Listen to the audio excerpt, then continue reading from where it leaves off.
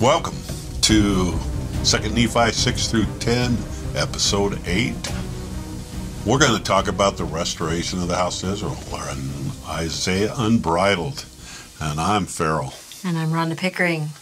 And we're just going to say, take it away. And we're doing Isaiah. So I'm going to not hold back today. We're going to jump right in. And I just want to make sure everybody knows that there's absolutely no personal affront or offense intended. We offend everybody equally. So with that, let's look at what the text says. There are three measures of time that we need to be familiar with in Scripture. These are from the prophetic appointments. If you study the agricultural feasts and the cycle in Israel and the 7 prophetic appointed times that the Lord gave us in Leviticus chapter 23 and the law of Moses, then you can see that the ancient ordinances in the temple were types and shadows of prophecy. And so there are a lot of videos on our website regarding that, but just to do it simple and fast, we're going to go with the rabbi's commentary on the Ethiopian Orthodox Epistle of Elijah, because I think it's dang fascinating what they say. They say that there are actually 4 ages in the history of this temporal existence of the earth, and the first one was the age of chaos. This would be your antediluvian, pre-flood age, and they called it the age of chaos in this ancient document. The next age was called the age of Torah, and of course this would be from Mount Sinai to the coming of Christ. Well, even from Abraham in a way. Yeah, it really was from Abraham and forward, because it's the history of the Hebrew people as a nation, and that was about a 2,000-year period. And then the next period of time that's specified is called in the Epistle of Elijah the age of grace. This is what we know of as the time of the Gentile. So in the Scriptures, again, if you look up things that say fullness of time, it will take you to the first coming of Jesus Christ. Whereas if you put an S on fullness of time and get fullness of times, then you are looking at the millennial day. You're looking at the last dispensation, the fullness of times. Now, that in the Epistle of Elijah is called the millennial kingdom. And you can see that we have brides here. That we have the bride of Christ that was Israel in the Old Testament, the bride of Jehovah. And then in the time of the Gentiles, in Acts 15, it said, Peter said that the Lord would take out of the Gentiles a people, and that people would be the church. And as the gospel went to the nations, this time of the Gentiles period, that is often referred to in Scripture as 2 days, a day being 1,000 years. So this is approximately 2,000. These time of the Gentiles, the age of chaos and the age of grace are 2,000 years each. Now we see these same measures of time in Jacob chapter 5, which we'll be studying very shortly. And we see the first visit, then the second visit, and the third visit.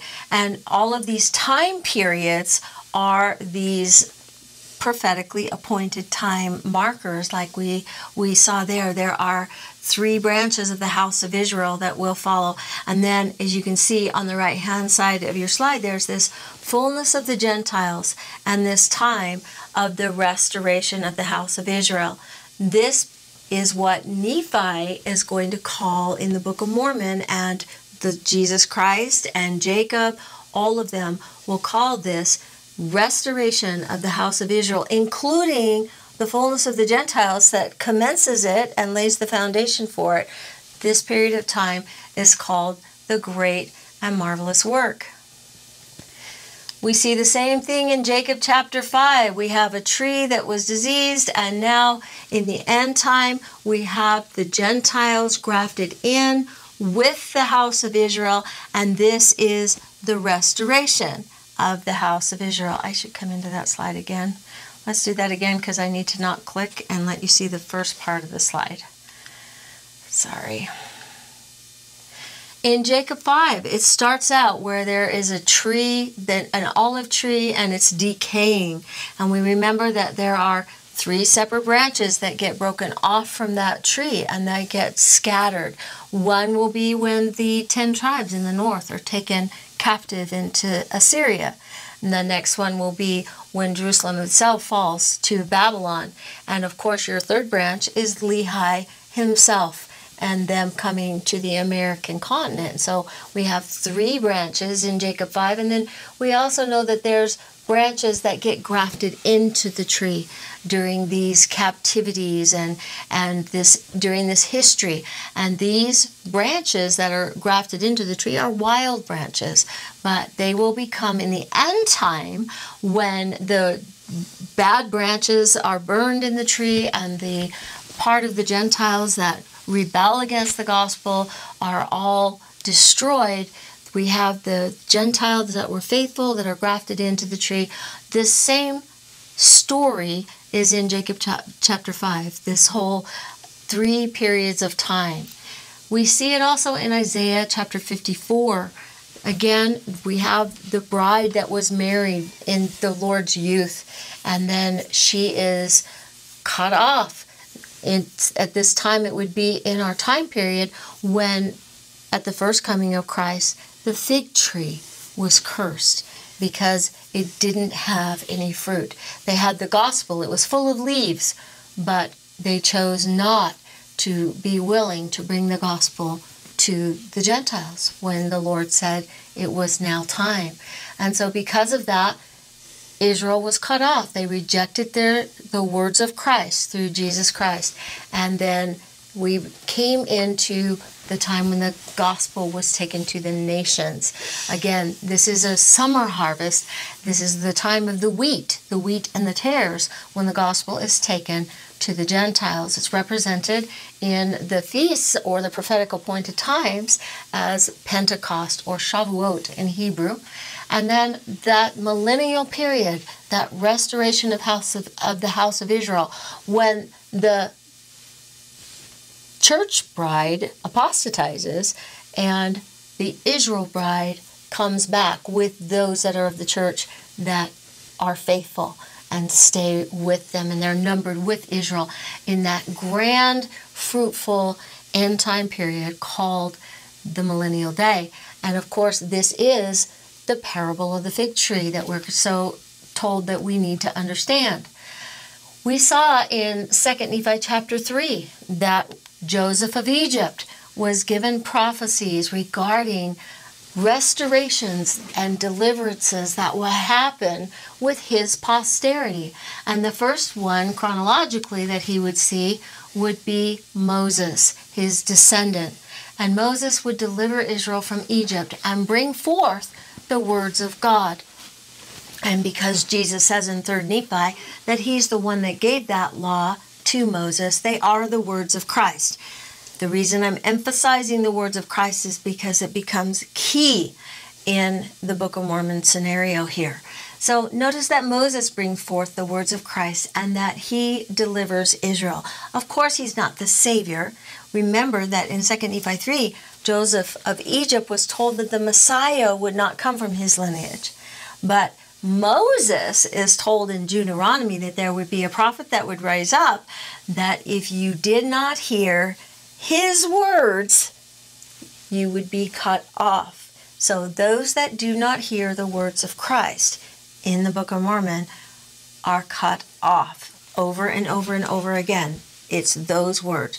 You must hear the words of Christ. And we'll show you these word links in just a minute. We're getting a little bit of an overview here. Now, of course, Jesus Christ came in the fullness of time. And when he was rejected, just like we said before, the gospel went to the Gentiles and that big tree was cursed. The next person that Joseph of Egypt sees in 2 Nephi 3 is we have the restoration through the prophet Joseph Smith. We have Joseph's descendant, Joseph, whose father's name is Joseph. And during this period of time, during the restoration, we're told in D&C 45 that the fig tree is beginning to leaf out again with the gospel. Now, the third one that Joseph of Egypt sees in 2 Nephi 3 is this end time servant. And the way the guys, the characters look on the screen means nothing, okay? When we were studying Isaiah, we did a puppet show, and we did finger puppets for all the different characters. And this is Jack, and the bad guy, the king of Assyria, was the giant in Jack and the Beanstalk. So I have not tried to make a picture of this end-time character that brings forth the words of Christ, but you will see him often as I symbolize him, as we're talking about him in the scriptures, our puppet guy. And here he is bringing forth, and that book says words of Christ on the beginning, because this is all word linking, okay?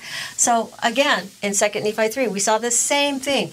We saw the period of time at the end of the time of the Gentiles when you have someone bringing forth the sealed portion of the Book of Mormon, the words of Christ on the large plates of Nephi that we are promised in the Book of Mormon would come forth, and that would convince the house of Israel of their Savior and their Messiah. So that part is still to come, and that person is more of a mystery, but he is definitely one spoken of that is part of the restoration of the house of Israel in the Book of Mormon.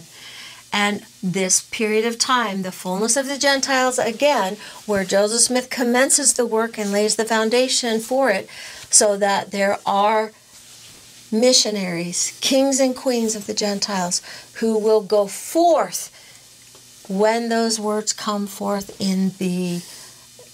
from Adam on Diamond, actually, in the restoration of the house of Israel, when they come into their promised lands and they believe and are convinced. So let's take a look at it in the text. The sealed portion coming forth is in 2 Nephi 27. The Lord tells Joseph Smith, "Touch not the things which are sealed, for I will bring them forth in mine own due time." When you see that, that's not just any time the Lord wants. That is like in the terms of a pregnancy. The baby, it has a due time. And so it just means that it is important enough that the Lord knows exactly when this time is going to come forth. Now, the Lord says something very interesting here. And he says, "For I will show unto the children of men that I am able to do my own work." And I think that that is foundational when we're talking about this great and marvelous work, because if you read the converse of that, what's it saying? I haven't been doing directly. Somebody's saying that God can't do that. He needs our permission first. That's not the way we said it should happen, right? You're going to see that when Samuel the Lamanite comes, it's that same kind of logic, that same kind of argument is going to come forward. And the Lord is saying very clearly about the sealed portion, I don't need your permission and I don't need your help. I can do it the way I've always known that it was going to happen. And so the reason I say that is because we need to shake up our little box in our head of how we think things have to go down. And we need to trust the scriptures. We need to look at what they're saying. And the Lord is making it very clear, I am able to do mine own work. Wherefore, when thou hast read the words which I have commanded thee, and obtained the witnesses that I have promised unto thee, thou shalt seal up the book again, and hide it up unto me, that I may preserve the words which thou hast not read, until I see fit in mine own wisdom, which is another linking word to the day of wisdom that Samuel Lamanite is going to talk about, to reveal all things. So again, there's a period of time here where things that we don't have yet are going to be revealed. Therefore, I will proceed to do a marvelous work. Yea, a marvelous work and a wonder. For the wisdom of their wise and their learned will perish, and the understanding of their prudence shall be hid. Now, of course, Joseph Smith is going to begin this great and this marvelous work.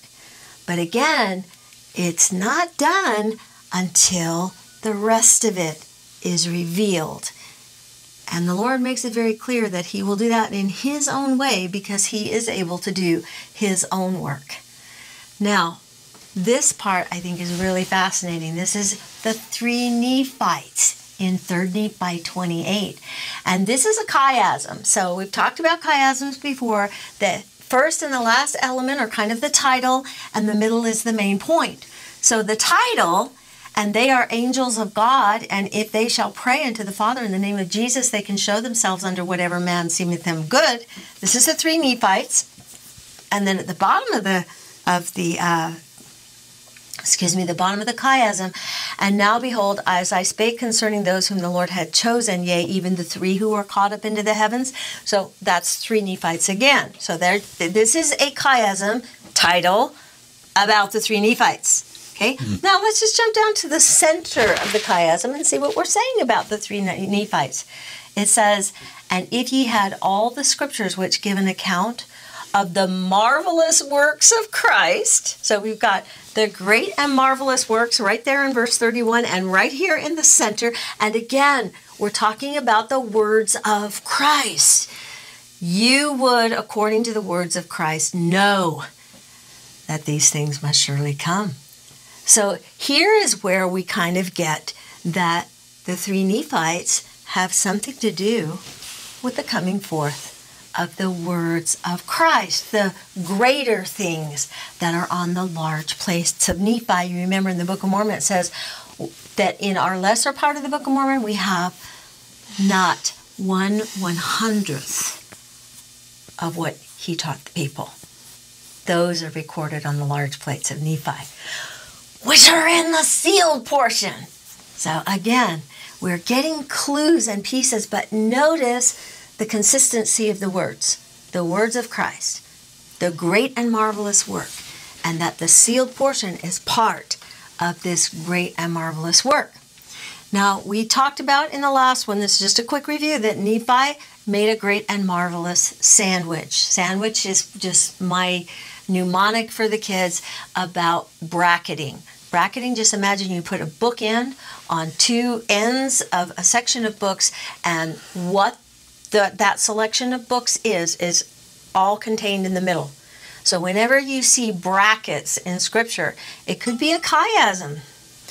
It could be a chiasm that you're looking for, or it could be something even greater, like Nephi's prophetic visions that are bracketing the great and marvelous work. We see that he is talking about a great reversal. He is talking about a time when you have the destruction of the Gentile nations that don't believe and the deliverance of the house of Israel.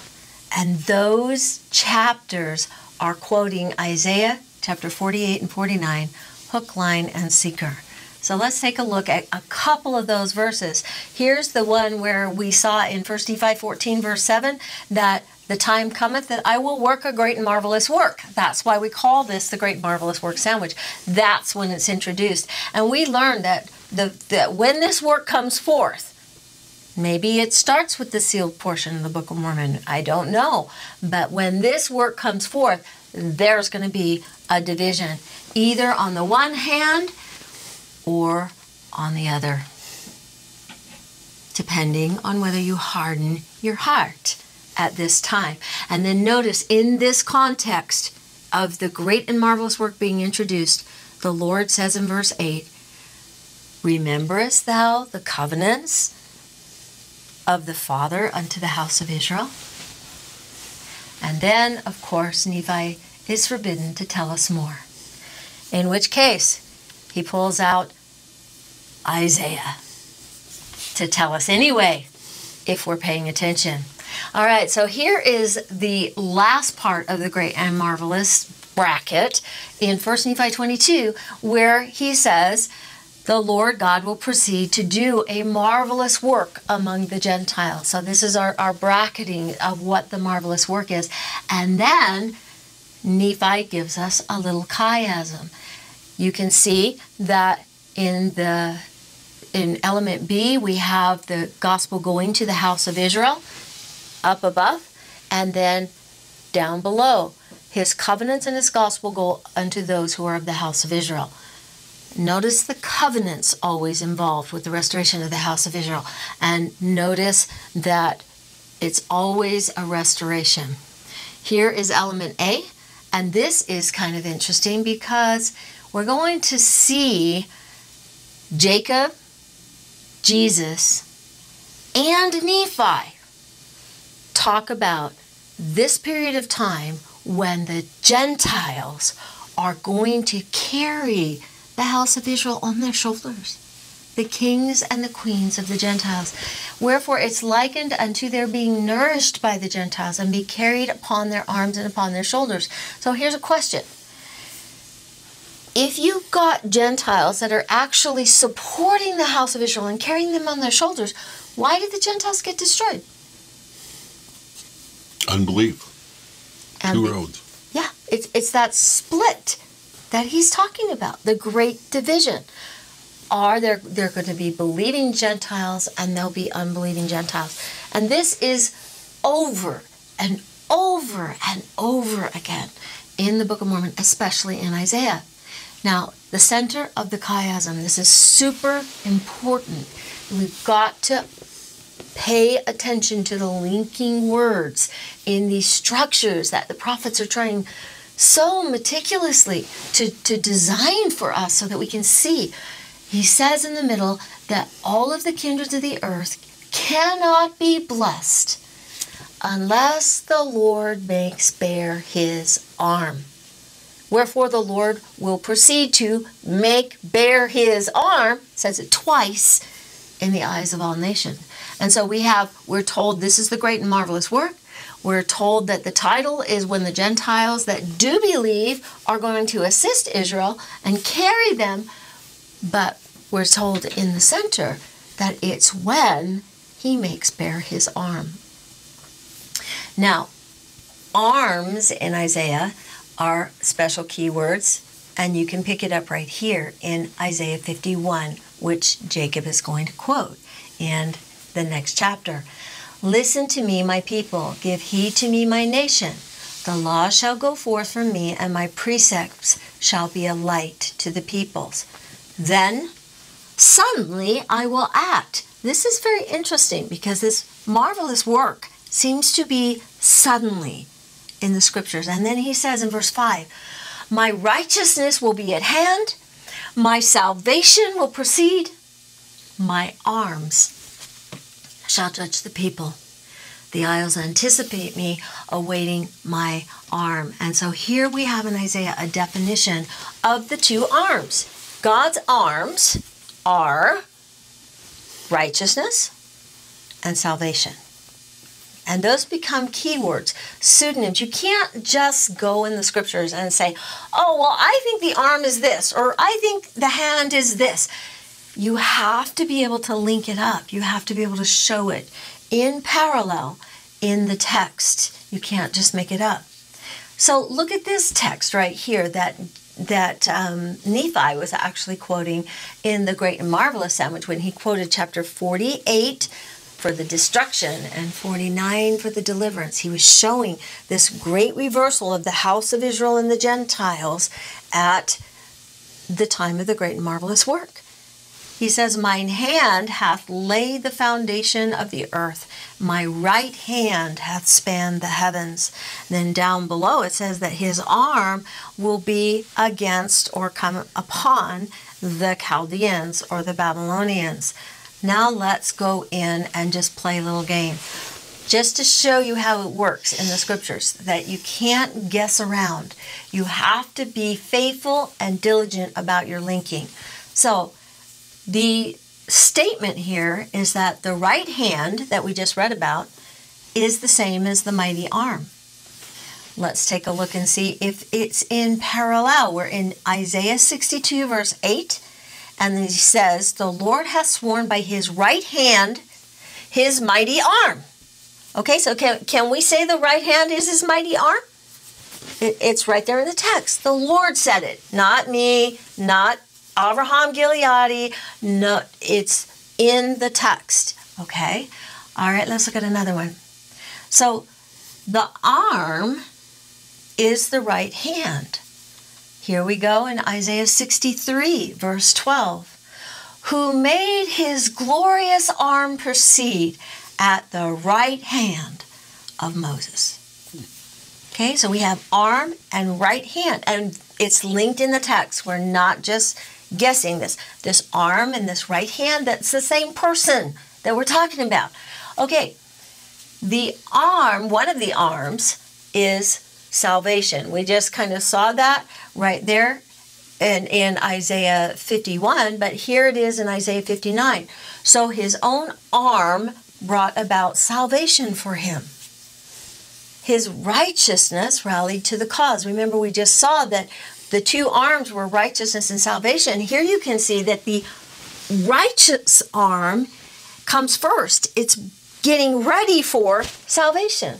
The arm brought about the salvation. And of course, salvation is the name of Jesus. Yeshua in English is salvation. So this righteous arm is preparing the way for Jesus, salvation to come. And it's in the text. All right, just one more. We actually have on our website, in our Isaiah classes, an entire lesson on code names and pseudonyms in Isaiah. And there's bad guys, too, that have code names and pseudonyms. And it's lots of fun. But here's one more that we need to know for our great and marvelous sandwich. The arms are righteousness and salvation. Again, we just saw this one in 51. Farrell, go ahead and read it. My righteousness shall be at the hand of my salvation. Proceed. My arms shall judge the people. The islands anticipate me, awaiting my arm. So this arm, these arms, is a person. Jesus is salvation. The righteousness is at hand, and then salvation proceeds after. The righteousness has prepared the way, and the two arms will judge the people. We're going to see that in Zechariah again in just a little while. All right, in the book Isaiah Illustrated that you've seen before, charts in the back, they actually have charts of all the code names and pseudonyms that are in Isaiah, that Isaiah uses to link things up. And of course, Jacob and Nephi, they're quoting Isaiah. They're using the same words. In the back, there's a chart. And the reason I'm showing you this is because what I encourage all of my students to do is to go in your scriptures, get a yellow highlighter and a green highlighter, like soft lead pencil is what we use, and then a gray one, and mark the code names in your scriptures. Just that one exercise will totally change the book of Isaiah for you. All of a sudden, there'll be characters, there'll be people, and you'll see a completely different picture than you saw before. And remember again, we don't make these things up. We only can link what's linked in the text. All right, Nephi quoted in his great and marvelous sandwich. You can see that I chose the hamburger patty because it got burned up for my destruction chapter in the book of Isaiah. We call them the sandwiches, all the different ingredients in the sandwich, those are each different chapters that are between the two brackets, okay? And so this is our destruction chapter, and we're not going to read it in detail, but here again you can see it was my right hand that founded the earth, my right hand stretched out the heavens. We can see that this end time character that 2 Nephi 3 was talking about, that brings in the convincing of the house of Israel that Jesus is the Christ, and brings forth the greater words of Christ that we don't have yet. It says that he was there from the beginning. We learned that Jesus was, in Revelation, that was the lamb slain from the foundation of the world. Well, apparently Joseph Smith I mean, Joseph of Egypt is seeing Joseph Smith some 4,000 years ahead of time.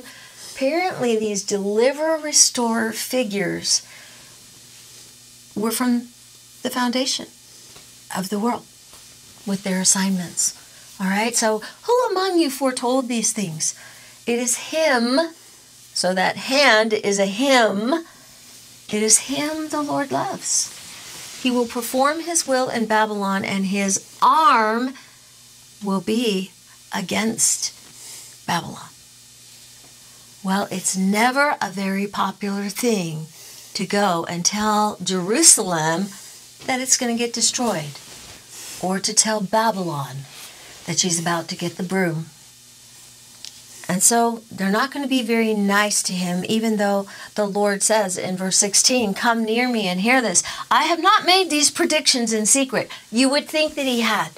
For how we read Isaiah, how we read the Book of Mormon, we read over top of all this stuff and don't trust the plain thing that he's saying. Now my Lord, the Lord has sent me, and his Spirit is in me. Thus says the Lord, the Holy One of Israel, your Redeemer. Gosh, I'm thinking of him bringing forth the sealed portion. Your Redeemer. Remember, they're going to be convinced. They're going to believe. Had you but obeyed my commandments, your peace would have been as a river, and your righteousness like the waves of the sea. Your offspring would have been as the sands in number, and descendants as many as their grains. Their names would not have been cut off. What did Moses say about the prophet that would come? And if you would not hear his words, you would be cut off. That's the burger. That's burned up. That's serious stuff. We see it in D&C 56 to Joseph Smith. And he that will not take up his cross and follow me and keep my commandments, the same shall not be saved. Behold, I the Lord command, and he that will not obey will be cut off in my due time. There's an end. There is a...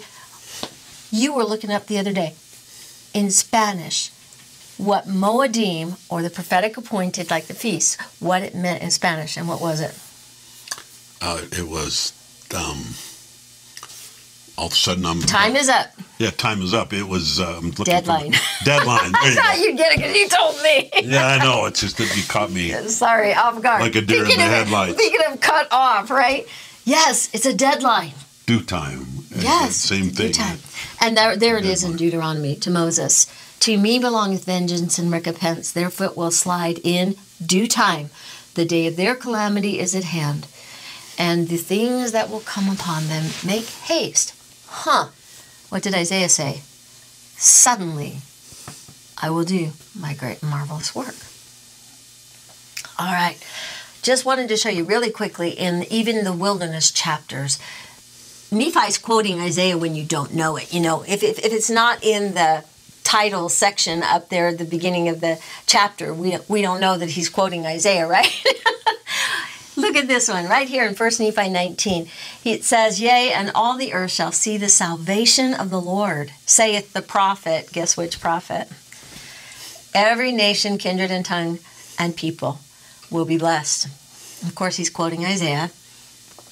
"Behold, the Lord hath proclaimed unto the end of the world, say ye to the daughter of Zion, behold, thy salvation cometh." That's the arm. That's the arm of Jesus Christ. "Behold, his reward is with him." And what? His work is before him, like a great and marvelous work. All of these are linking up throughout the Book of Mormon. So where is this arm coming from? Where was it first mentioned? It's in Isaiah 52, verse 10. Now, just so you know, when we get to 3rd Nephi, Jesus is going to quote this entire chapter and give us his commentary on it. We don't have time to do that one today, but here it is, this verse that comes with the make bare his arm. "The Lord hath made bare his holy arm in the eyes of all the nations." So it's not going to be in secret. "All of the ends of the earth shall see the salvation of our God. And when you do, break out together into song, you ruined places of Jerusalem. Jehovah hath comforted his people. He hath redeemed Jerusalem. Turn away. Get out of Babylon. Go in haste. My servant being astute, he will become exceedingly eminent. And so shall he yet astound many nations. And kings, maybe perhaps this is the kings and the queens of the Gentiles who actually help with the restoration of the house of Israel, will shut their mouths at him. And what they had not been told, they will see. And what they had not even heard, they will consider. Now, I did skip some verses. I know you have to wait till 3rd Nephi. We'll get into it a lot more deeply. But let's just take a look here and see what Jacob is doing in 2nd Nephi 25. I'm trying to show you that these linking words are all over the Book of Mormon. Here we have another chiasm. The chiasm is about the Jews, after being scattered for many generations, being persuaded to believe in Christ. Look at the bottom. For the purpose of convincing them of the true Messiah who was rejected by them. So the name of our chiasm is, well, wait a minute. What happens when the branches of the house of Israel believe in Christ? Well, let's go to the center and see. And the Lord will set his hand again the second time to restore his people. Wherefore he will proceed to do a marvelous work and a wonder.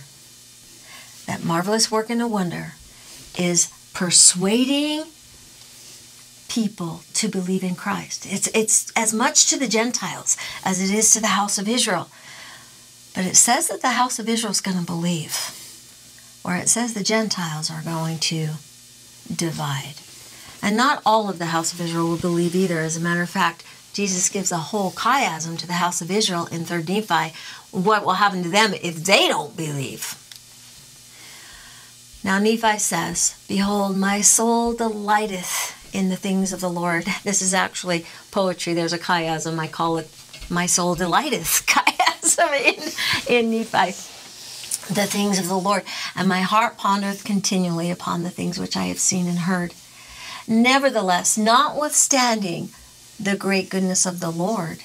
I want you to pay attention to this line that we read over, because we want to hurry up to the "Oh, wretched man that I am" part.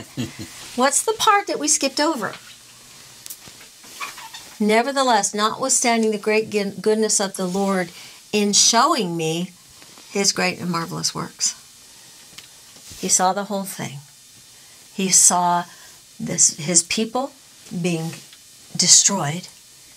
He saw those of his descendants that had mingled with the Lamanites in the last days being scourged and smitten.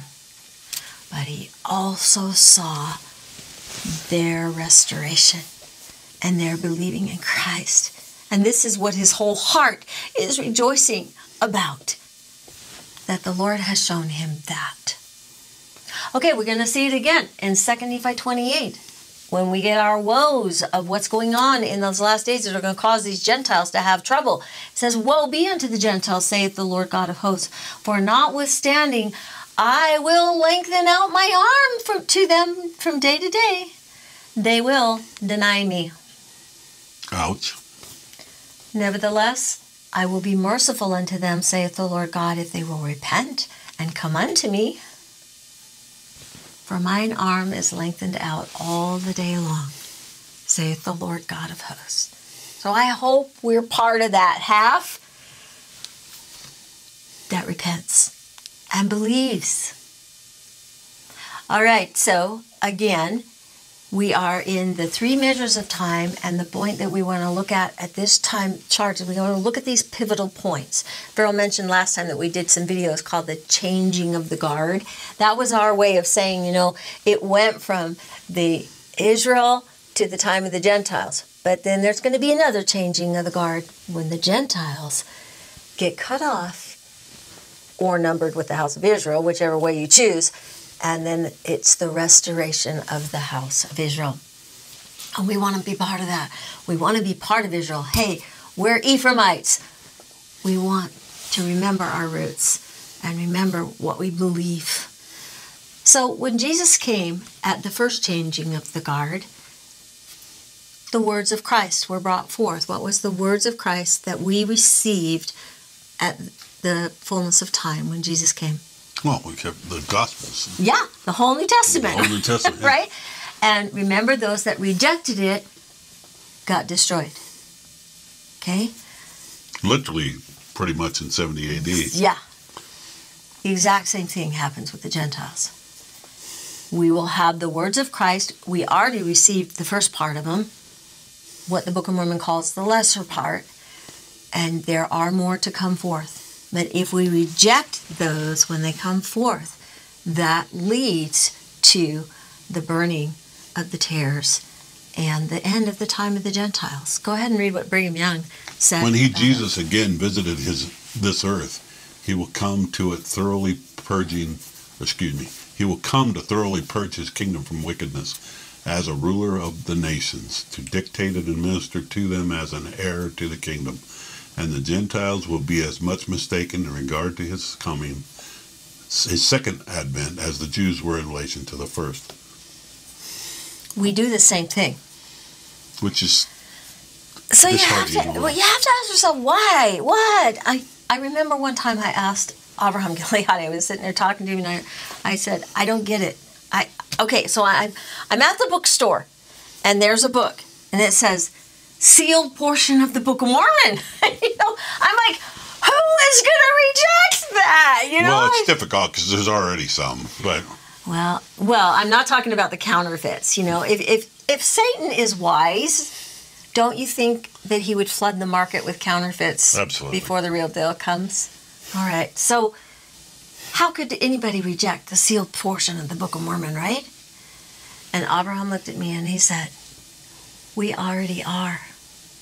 How many of us take the chapters of Isaiah and breeze straight across them? We don't keep Jesus' commandment. We don't study the words of Isaiah.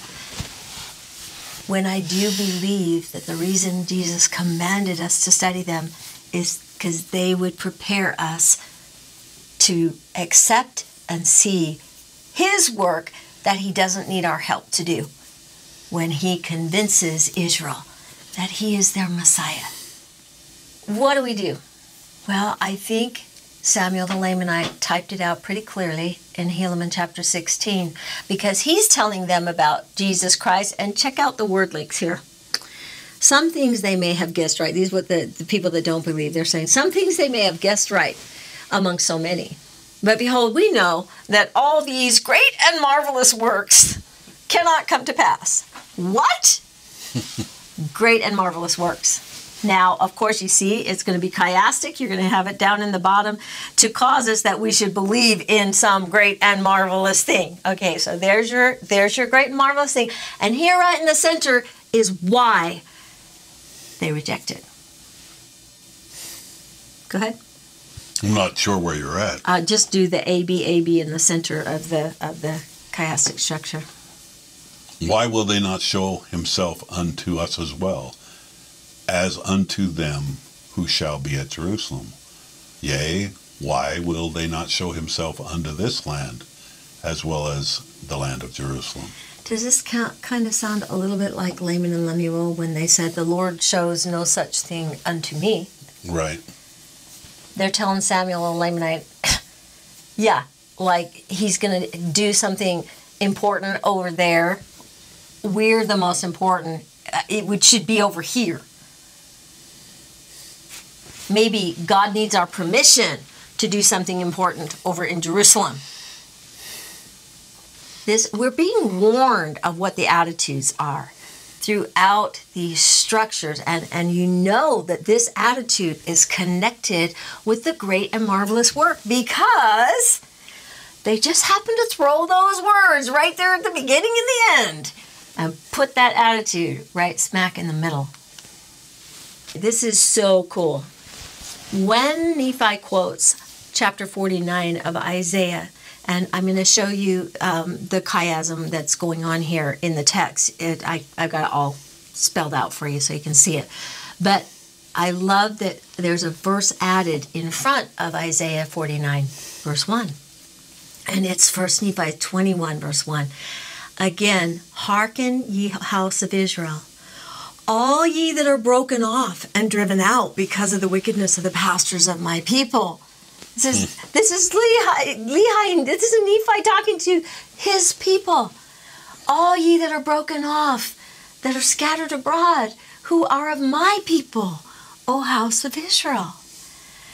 Once you become sensitive to it, you can see that all of the Book of Mormon's prophets, their hearts are stretched out and yearning for the restoration of their children in the last days. And often they plead with us, O Gentiles, will you not have charity? Do you know that when Hiram Smith left to Carthage, he left his Book of Mormon and he dog-eared the page on Ether chapter 12. O ye Gentiles, I pray that you will have charity on the house of Israel. All right, so here's that chiasm in 49. Now, we saw that chapter 48 was that burnt hamburger part. Well, chapter 49 is the living greens part. This is the deliverance. This is the other side of the coin that's happening. But even here on the other side of the coin, watch this. Talks about a servant, just like we saw in 2 Nephi chapter 3. The servant said, the Lord says to him, you are my servant Israel, in whom I will be glorified. Now, this is one of 4 songs of salvation that are in the book of Isaiah, 3 of which are quoted in full in the Book of Mormon. I'm not going to tell you about the 4th one. Okay, that's a rabbit. For right now, we'll stay on track. In this one, it kind of gives you an insight into the heart of this servant. And yes, it can apply to all of the people of God. They're his servant too. It could apply to the Jews and the Lamanites and the 10 tribes, all of those who are the people of God. But there is a context in this end-time restoration where there is a person. He's an arm. He's a hand. He is a choice seer in the Book of Mormon. Here it is when Nephi is quoting 49, and he's kind of getting discouraged. He says, I've labored in vain. I have spent my strength for nothing and to no purpose. Yet my cause rested with the Lord. And then now look what the Lord says that he will do, because he's faithful, even though it seems hopeless sometimes. He who formed me from the womb to be his servant, to restore Jacob or Israel to him and gather them. I won honor in the eyes of the Lord when my God became my strength. When it wasn't about him anymore. It was only about what God wanted him to do, no matter how it looked. And in verse 6, that's when the Lord says to him, is it too small a thing for you to be my servant and raise up the tribes of Jacob and restore the preserved of Israel? I will also appoint you a light to the nations, that my salvation may be to the ends of the earth. And again, Nephi quoted that in the wilderness. All right, in verse 7 it says, thus saith the Lord to him who is despised as a person and abhorred by his nation, a servant to those who are in authority, the Lord will keep faith with you. The Holy One of Israel has chosen you. At a favorable time, at an appointed time, at a due time. In the day of salvation, I will come to your aid. I have created you and appointed you to be a covenant of the people and to restore the land and reapportion the desolate estates. At a deadline. At a deadline, and there is inheritances being apportioned to the saints by a servant who is restoring the house of Israel. And we're not making up that phrase. Look at it. It's in the text. To raise up the tribes of Jacob, to restore the preserved of Israel, to restore the land and reapportion the desolate estates. It's all in the text. And this is what Nephi is quoting in his great and marvelous sandwich. This is the great and marvelous work. This is the work. It's both a destruction of the wicked and a deliverance of the righteous. And that is why when Pharaoh showed me Daniel's numbers and I saw the great reversal between the Antichrist and Michael at Adam-on-Diamond, I knew immediately. And I said to him, that is exactly what Isaiah says. There is a grand reversal. Look what the Lord says. Sing, O heavens, and be joyful, O earth. But Zion said, how can I be joyful? The Lord hath forsaken me, and my Lord hath forgotten me. But he will show that he hath not. Can a woman forget her suckling child, that she would not have compassion on the son of her womb? Yea, they may forget. Yet will I not forget thee, O house of Israel. Scattered house of Israel, smitten house of Israel. Behold, I have graven thee on the palms of my hands. Thy walls are continually before me. Thy children will make haste against their destroyers, and they that made thee waste shall go forth of thee. You notice, O house of Israel, is actually not in Isaiah 49. It's added in the Book of Mormon. Or removed in the other, one or the other.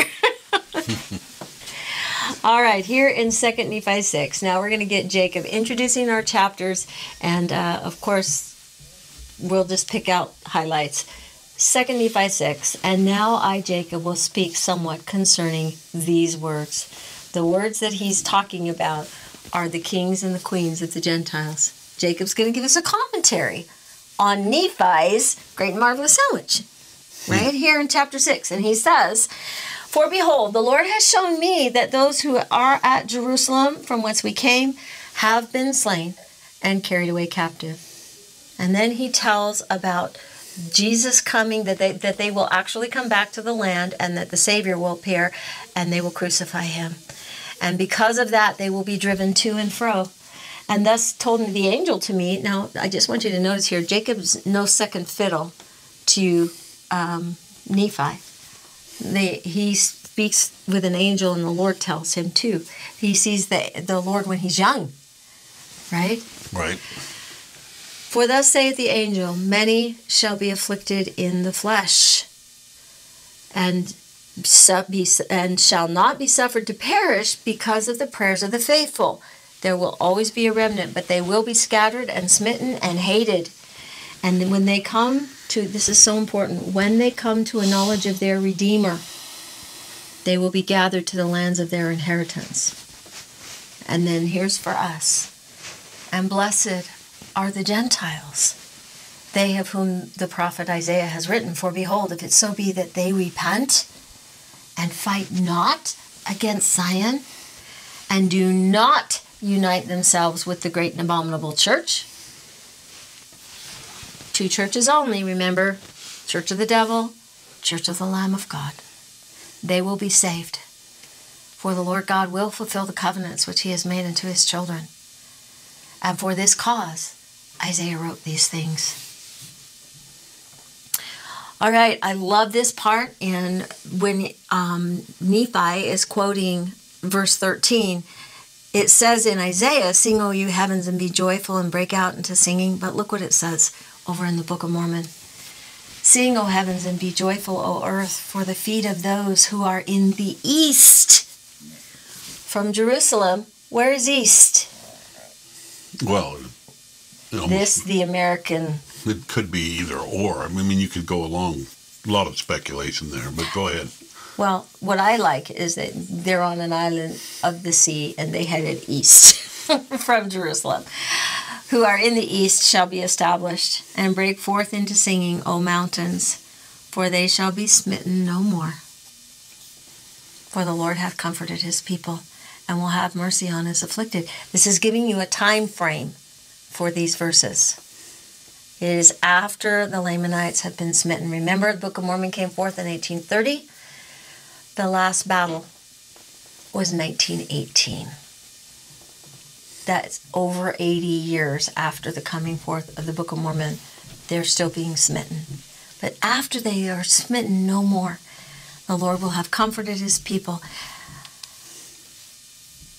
All right, now at this point, the part that we want to pay a close attention to is that the children that thou shalt have at this time will be so much greater than the ones that you have lost. The place will not even be big enough for them.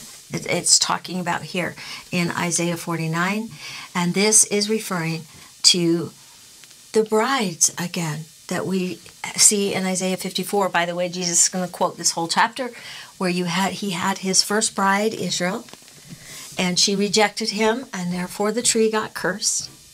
And then he took a bride of the Gentiles, the church. But at this time, at this second changing of the guard, part of that church apostatizes, and part of it is numbered with the first bride as she returns. And that is all in Isaiah 54. And the children in the end are going to far outnumber any that they had before. All right, Isaiah 52 and 54, you can see, are quoted in their entirety in the Search Isaiah sandwich that we'll study later. Isaiah 53 verse 1 is alluded to in probably what I think is the most important chapter in the Book of Mormon, which is 3rd Nephi chapter 21. We'll get to it later, but it's also quoted in full in Mosiah. But here again, Jesus makes another bracket to draw our attention to the middle. And in the middle, he writes in a giant chiasm that he addresses to the house of Israel and a giant chiasm that he addresses to the Gentiles.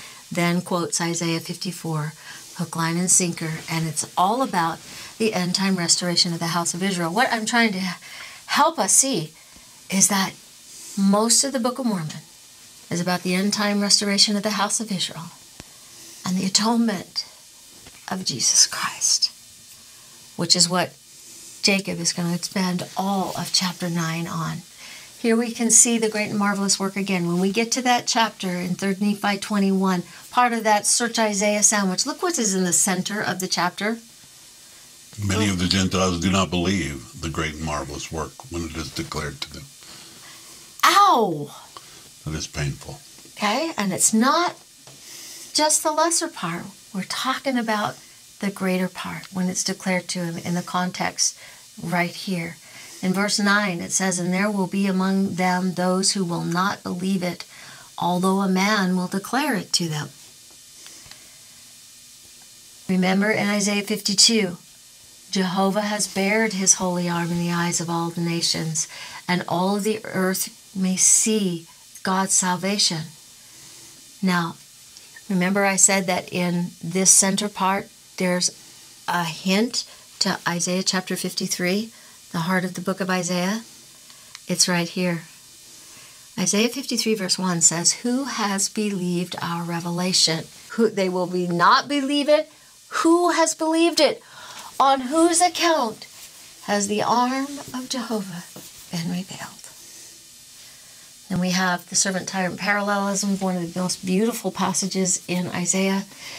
Here it is again in 3rd Nephi 21. Therefore it shall come to pass that whosoever will not believe in my words, remember that the words of Christ are 3rd Nephi 26. They're on the large plates of Nephi. Also the brother of Jared's vision. Also the brass plates. The records from the other tribe. When these books come forth to convince the house of Israel, who will not believe in my words, whom Jesus Christ, which the Father will cause him to bring forth to the Gentiles, and shall give him power that he shall bring them forth unto the Gentiles. That, when those words of Christ come forth, is the time that it will be done even as Moses said, and they will be cut off in a very real and physical way. Remember in Joseph Smith history, one verse, about 41, Moroni tells Joseph Smith, when the fullness of the gospel, the fullness of the Gentiles is brought in, it says, but the time is not yet when the people will be cut off that don't believe in the words of Christ. But it will soon be. This is when it happens. All right, we see in Isaiah 50 that Jacob is quoting in chapter 7 that the servant, this is another one of the servant's songs in Isaiah, that he's being smitten, he's being persecuted. And what's interesting is that on the Day of Atonement in Israel, the day that represents the deliverance of Israel, there's a goat, and he's called the scapegoat. And a special bridge led directly from the temple court to the outskirts of the city. And this bridge connected the temple complex to what is called the Mount of Anointment. And the scapegoat was led over this bridge and out into the desert. On the way, groups of people called Babylonians, they're called that, but they're really Alexandrians. I have no idea why they're called Babylonians, unless it's prophetic. They pull out the goat's hair. And they cry, "Take our sins and be off with you. Take our sins and go." It just is crazy to me that they were treating that way. They were eager to urge the priest who led the scapegoat that he should not tarry or hesitate in the least, but get rid of that goat. Now let's read what Jacob is quoting. "Was my hand too short to redeem you? Have I no power to deliver? My Lord Jehovah has endowed me with a learned tongue that I may know how to preach to those grown weary a word to wake them up." Remember in 2 Nephi chapter 3, it said that Joseph Smith was weak and that he would be made strong. And I said, this other guy is learned. This is where we get it. It's in Isaiah 50. "My Lord Jehovah has endowed me with a learned tongue that I may know how to preach to those grown weary a word to wake them up. Morning by morning he wakens my ear to hear as at study. My Lord Jehovah has opened my ear, and I rebel not, nor back away. I offered my back to the smiters, my cheeks to those who plucked out the beard. I hid not my face from insult and spitting. Because my Lord Jehovah helps me, I will not be disgraced. I have set my face like flint, knowing I will not be confounded." Now, of course, these servant passages apply to other servants as well, but with the linking words, you can see there is a specific end time context as well. It continues on. "Because the Lord Jehovah helps me, I will not be disgraced. I will set my face like flint." Now, notice it's a lawsuit. Notice he's being taken to court. "He who vindicates me is near me. Who has a dispute with me? Let us face one another. Who will bring charges against me? Let him confront me with them. See, my Lord Jehovah sustains me. Who then will incriminate me? Surely all shall wear out like a garment, and a moth shall consume them." So you get the idea that his enemies are trying to take him to court. Can't imagine anybody doing that to an innocent person. "Who among you fears Jehovah and heeds the voice of his servant? Who, though he walk in the dark and have no light, trusts in the name of Jehovah and relies on his God? Though he walks in the dark and has no light." Now, Isaiah 57 says another thing that's interesting about him, and just because we're talking about this end time person that brings forth the sealed portion and begins the massive restoration of Israel as a nation. "Thus says he who is highly exalted and who abides forever, I dwell on high in the holy place, and with him who is humble and lowly in spirit, refreshing the spirits of the lowly and reviving the hearts of the humble. I will not contend forever, nor always be angry. The spirits and the souls I have made would faint before me. By his sin of covetousness, I was provoked. He kind of wanted to do it his own way. I struck him and hid my face in anger when he strayed by following the ways of his heart. Yet I have seen his conduct, and I will recover him. I will guide him and amply console him, and those who mourn him, who partake of the fruit of the lips. Peace and well-being to those far off and to those who are near, says the Lord, who heals him. That's a direct link to 3 Nephi 21, when the Lord heals him. And we'll study that more when we get to 3 Nephi. All right, finishing up, we've talked about the righteousness and the salvation and the arms that are going to judge the people. Again, this is all being quoted by Nephi and by Jacob. Wherefore, they that fight against Zion and the covenant people of the Lord will lick up the dust of their feet. And the people of the Lord shall not be ashamed, for the people of the Lord are they who wait for him. And they still wait for the coming of the Messiah. Both the Jews and the house of Israel and us Gentiles are waiting for his coming. And behold, according to the words of the prophet Isaiah again, the Messiah will set himself again the second time to recover them. Wherefore he will manifest himself unto them in power and great glory. Remember in D&C 103 when it talks about the redemption of Zion, it says, I won't send my angel like I sent when they came out of the Exodus in Egypt. I myself and my angel will go before them unto the destruction of their enemies, when that day cometh, that they will believe in him. And none will he destroy that believe in him. What a beautiful promise. All right, in Isaiah chapter 51 being quoted by Jacob, we have some special literary techniques going on called Zion ideologies. What that means is every time you see the word Zion, as in chapter 1, verse 27, you will always see nearby, either before or after, a reference to the bad guy and the overthrow, as well as to the servant figure in the end time, often with metaphorical pseudonyms that are in parallel that you can link their names up. But this was one of the first things that I did when I studied the book of Isaiah, to find out if these things were real, that were being talked about, these code names, these pseudonyms.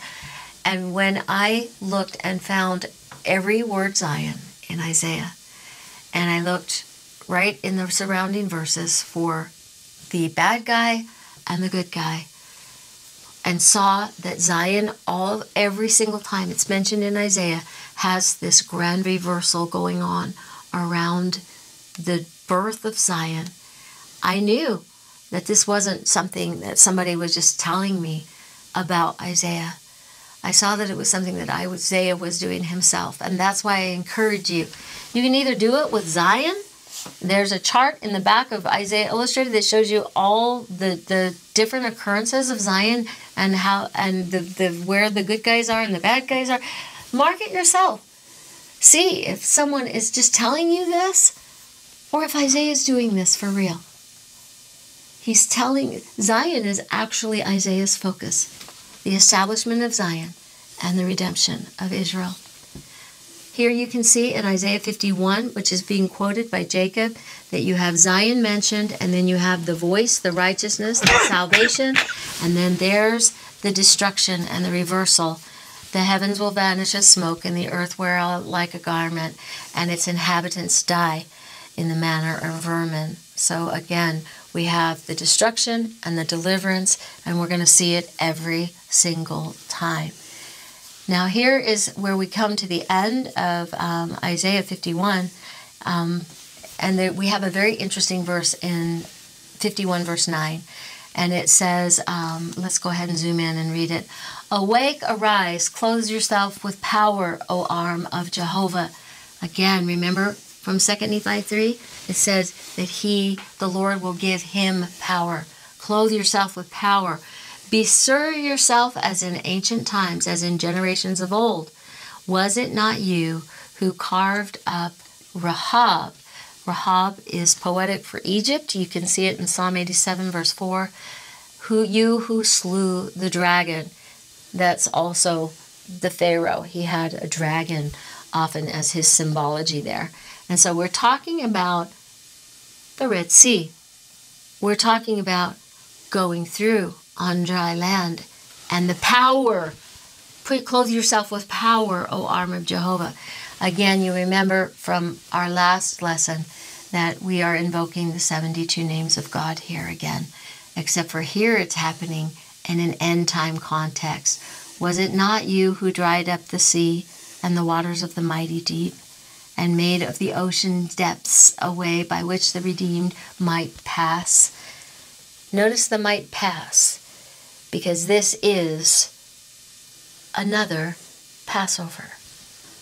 There was a Passover in ancient Egypt, and then there's one when Israel comes home.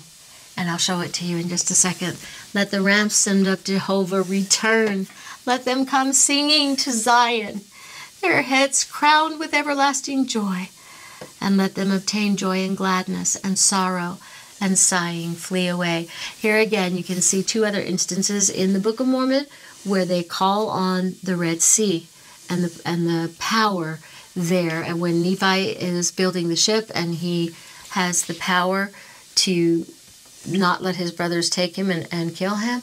And we also see it in Nephi and Lehi, and Nephi and Helaman, when he is empowered to prophesy and tell them who murdered the chief judge. Here it is in Jeremiah. Behold, the days come, saith the Lord, I will raise unto David a righteous branch, and a king shall reign and prosper, and execute judgment and justice in the earth. In his days Judah will be saved, and Israel will dwell safely. And this is the name whereby he shall be called the Lord our righteousness. Watch that righteous keyword. Therefore, behold, the days come, saith the Lord, that they will no more say, the Lord liveth, which brought up the children of Israel out of the land of Egypt. But the Lord liveth, which brought up and which led the seed of the house of Israel out of the north countries, and from all countries whither I had driven them. And they will dwell in their own land. Here it is in Zechariah chapter 6, just showing you that there's a righteous branch, but that's in no way eclipses the Lord and Savior that he prepares the way for, because they're both mentioned right here in Zechariah 6. Thus speaketh the Lord of hosts, saying, Behold the man, whose name is the branch, and he shall grow out of his place, and he shall build the temple of the Lord. Even he shall build the temple of the Lord, and he shall bear the glory, and shall sit and rule upon his throne, and he will be a priest upon his throne, and the counsel of peace shall be between them both, the Lord and the branch. Alrighty, here again we see Isaiah 51 verse 9, the Rahab and the dragon, and this one I threw in here just to make everybody go, Things that make you go. Things that make you go, Okay, so we know that this was a reference to the Exodus out of Egypt, and we know that it has a nuance to the last days, but check this out. Rahab is a poetical name of Egypt that means fierceness, insolence, and pride. Rahab is a name that occurs only once without being hooked to the Exodus, and that's Psalm 87. That's where you can see it being used for Egypt. But here's the idea. Could this, was it not you who carved up Rahab and slew the dragon? Could this be a reference to the war in heaven as well? Because this is from Enoch the prophet, Hugh Nibley, page 173. He is quoting ancient Apocrypha, and it says, God saw that Satan, because of his boundless ambition and total lack of humility. What is Rahab? Insolence and pride. Because of his boundless ambition and total lack of humility, could no longer be trusted with celestial power, and he commanded the angels to remove him from his office. This ordinance they performed with great sorrow and reluctance. They removed the writing of authority from his hand. They took from him his armor and all of the insignia of his priesthood and kingship. Then, with a ceremonial knife, a sickle, they inflicted upon him certain ceremonial blows of death, which deprived him of his full strength forever after. Read that again. Was it not you who carved up Rahab and slew the dragon? It has a lot of interesting layers here. And the reason I put this up here is because always in Scripture, just because I'm showing you one way to read it, doesn't mean that it's every way, of course. And you should never believe anything I say anyway. If it's not in the Scriptures, it doesn't matter. Jeremiah 30, look at this. Just as a timeline for when this character, this David servant character in 2 Nephi 3, the choice seer, bringing forth the words of Christ. Alas, for that day is great, so there is none like it. Even it is the time of Jacob's trouble. It's a specific period of time. But he will be saved out of it. For it shall come to pass in that day, saith the Lord of hosts, that I will break his yoke from off thy neck and burst thy bonds.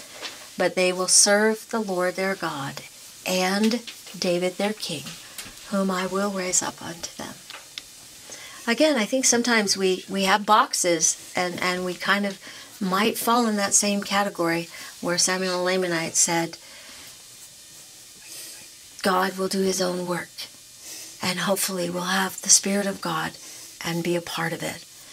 In Jacob chapter 8, he says, quoting Isaiah 51, these two sons are come unto thee, who will be sorry for thee, and thy desolation and thy destruction, and the famine and sword. And by whom shall I comfort thee? Thy sons have fainted, save these two. They lie at the head of the streets as a wild bull in a net, and they are full of the fury of the Lord and the rebuke of thy God. So who are these two sons that he's talking about? I told you I'd show you in Zechariah 4. These are the two olive trees and the two candlesticks standing before the God of the earth. Quoting from Revelation 11, it's referring to the two olive trees in Zechariah 4. The olive trees that feed the olive oil that causes the light to burn for Israel. The father of the law, the Torah, and the father of the prophets, who is Elijah. These are the two olive trees and the two candlesticks standing before the God of the earth. And if any man hurt them, fire proceedeth out of their mouth and devoureth their enemies. And if any man will hurt them, he must in this manner be killed. Who called fire down from heaven? Obviously. Elijah. They have power to shut the heaven that it rain not in the days of their prophecy. Again, Elijah and the famine. We don't get that it was for 3.5 years unless we cross-reference 1 Kings 17 to James 5. And when the famine is in 1 Kings 17, but James, the brother of Jesus Christ, tells it was for the space of 3 years and 6 months that Elijah called that famine. But in Malachi chapter 4, it also says, remember ye the law of Moses, my servant, which I commanded unto him in Horeb, or Sinai, for all Israel with the statutes and judgments. Behold, I will send you Elijah the prophet before the coming of the great and dreadful day of the Lord. So we know that Elijah was translated for a special mission in the last days. But sometimes we forget about verse 4. Verse 4 said, remember the law of Moses, my servant. So in Revelation 11, verses 6 and 7, it says that the other of the two witnesses has power over waters to turn them to blood and to smite the earth with plagues. It's just a little clue. Of course, we're talking about Moses. And these two are the ones that have the greatest love for Israel and will stand with her in the end. Remember the law of Moses and the statutes and the judgments, that justice can be restored again to the earth. Here's another Zion ideology in Isaiah 51. I will put my words in your mouth, and I will shelter you in the shadow of my hand. I will replant the heavens and set the earth in place, that I may say to Zion, you are my people. Now watch the time frame here when Zion becomes his people. Rouse yourself and awaken and arise, O Jerusalem, you who have drunk from the Lord's hand the cup of his wrath. drinking the dregs. To the dregs, the bowl of stupor. And again, at this point is the grand reversal, when those that dug the pit will fall into the pit. This is the grand reversal of the restoration of the house of Israel and the end of the time of the Gentiles. And we're going to end in 2 Nephi chapter 10, our last chapter, where Jacob is going to re-summarize everything he said. And I know that I haven't hit chapter 9. I'll read a couple verses out of that when we're done, because Jacob is going to say that none of this can take place if our Savior had not come. And we have one of the most beautiful chapters on the atonement in the Book of Mormon. I always say the most beautiful chapter. Most beautiful. I guess there's a lot of most beautiful chapters. You say one of, so that's good. Yeah. And now I, Jacob, speak unto you again. So he's finishing up. We're in chapter 10. He's just quoted Isaiah. He's given us the beautiful sermon on the Savior and the infinite atonement of Jesus Christ in Jacob chapter 9. Now we're going to be in chapter 10. And Jacob's going to recap and summarize. And now I, Jacob, speak unto you again concerning this righteous branch unto the house of Israel that I have spoken. For behold, the promises which he has obtained, which we have obtained, are promises unto us according to the flesh. So here, after all of this, Jacob is going to say, don't for a second allegorize the restoration of the house of Israel. Don't think for a second that the gospel is going to spread throughout the whole earth and everybody's going to be happily ever after. No, there's going to be a cutoff. There's going to be a reversal. And Israel will be restored for real to the lands of her inheritance and to her faith in her Savior Jesus Christ. For behold, the promises which we have obtained are promises unto us according to the flesh.